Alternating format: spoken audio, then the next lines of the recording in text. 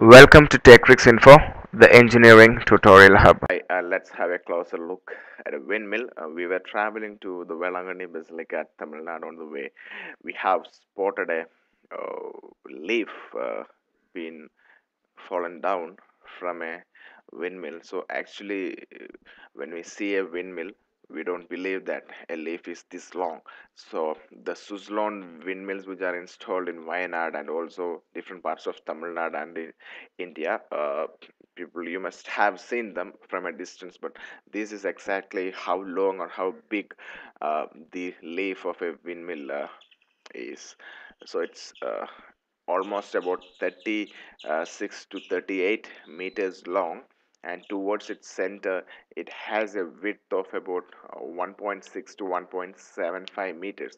See, from a distance they look really small, but they are very huge. They are designed aerodynamically so that the wind can be uh, routed through its leaf to rotate, and power can be generated. Each windmill has a power plant just beneath it to store the power being generated. So this is exactly the stature of a leaf of a windmill. You can see uh, so that's the one. It's been bent towards the end. If it is being kept on the ground, it's almost 1.75 meters tall if it is like that, the angle coming in. So that it's that's a typical design it's been given. You can see the fins, how they are designed, how the angle it's been created over there so that it can accept the wind and rotate. That windmill is actually not working. The wind is there, but that windmill is not rotating because it is compliant. You can see that windmill is rotating over there. A good amount of wind is been blowing through that area. So I just walked from one end to another end of this particular windmill to measure it. Actually, it was about 38 meters nearly.